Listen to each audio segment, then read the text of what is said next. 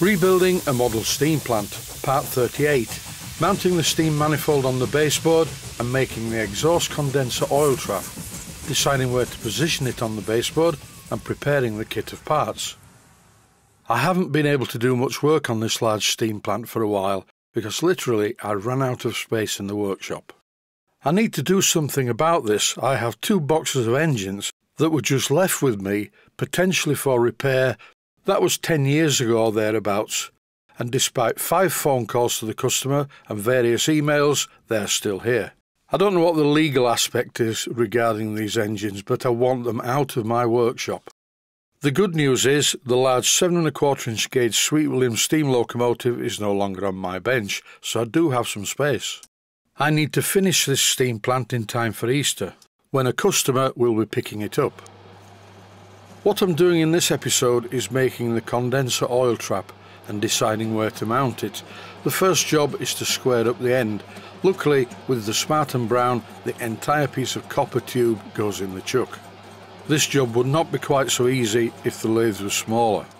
I deburred the inside of the ends of the piece of tube using a deburring tool and the outside using a file. In this clip it is sat in the approximate position where it's going to live on the plant. I'm going to make a special pipe fitting that goes from the condenser oil trap around the side of the boiler and then up the chimney. And for this, once again, I'm going to use some cast elbows from PM Research.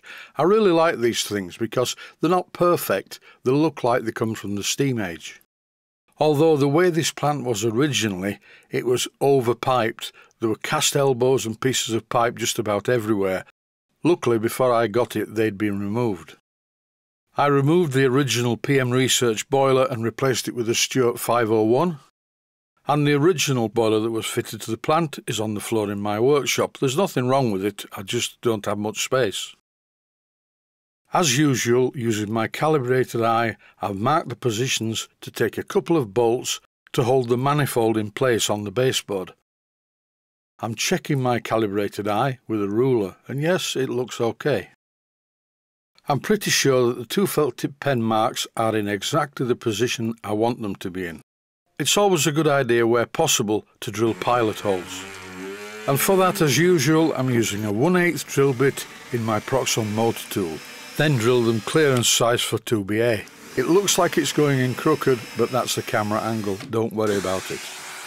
After making a mess all over the baseboard, I thought it was a good idea to vacuum the mess away before it spread any further. I always keep my trusty Henry vacuum cleaner quite close to where I work. Unfortunately, I often forget to use it.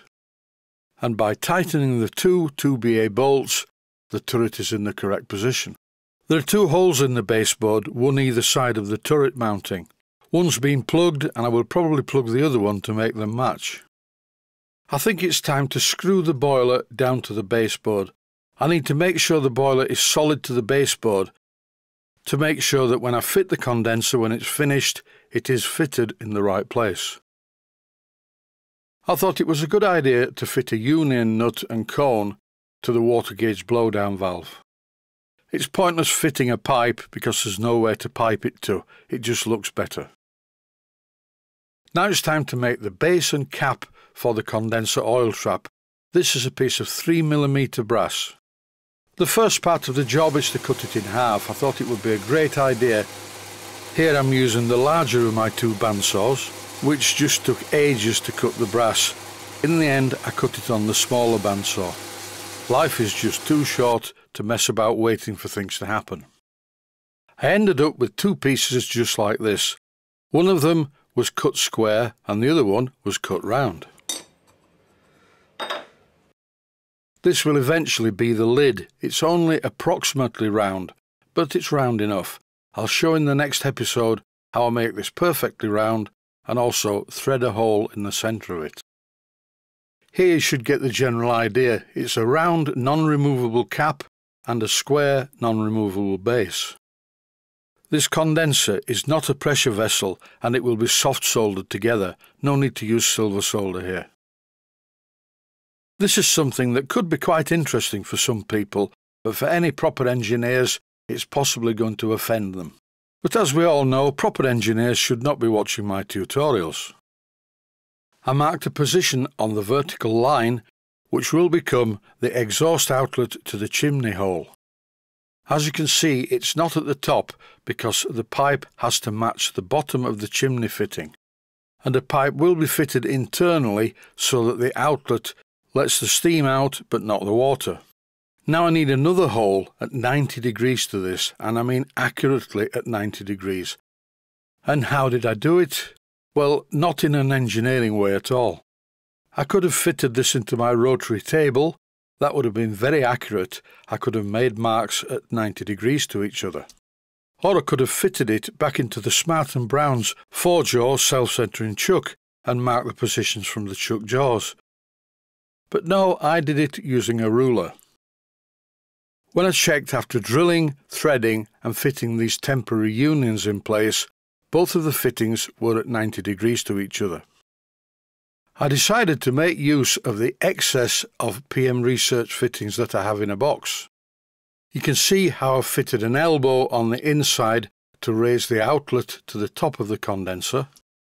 You can also see I've fitted a PM Research cast T-piece, which needs another couple of PM Research 90-degree elbows, so the piping to the twin inlets of the T-piece will be at the right angle. I want them to point down. Externally, the T-piece and the elbows and the piping to the chimney will all be painted black. It should look okay. Here are the parts loosely assembled, so you should get the idea what it's going to look like when it's finished. That's it for this one. Stay safe, stay healthy. Thanks for watching, and I hope you found it useful. Please take the time to visit my Mainsteam Models website and click on the section of the website that says Video Playlists. And by doing that, you can find other videos that you may like to watch. And by using the playlists, you can actually watch the videos back to back.